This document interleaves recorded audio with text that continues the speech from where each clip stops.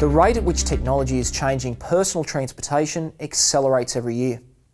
Some of the technology that's currently installed by manufacturers includes road sign detection, lane assist, side blind zone alert, adaptive cruise control, active braking, and the list goes on. While this is a challenge for technicians now, imagine what interesting experiences lay ahead. Hi, I'm Clint. Welcome to Automate. It's a known fact throughout the automotive industry that vehicles are becoming more and more complex. Almost every device in the modern car is operated via an electronic control module. These ECMs are connected via a communication bus, allowing data transfer between each other.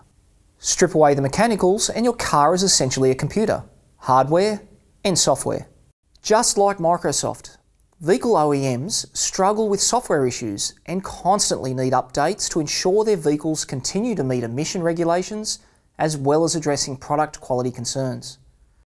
The control module hardware used by OEMs is very similar across brands.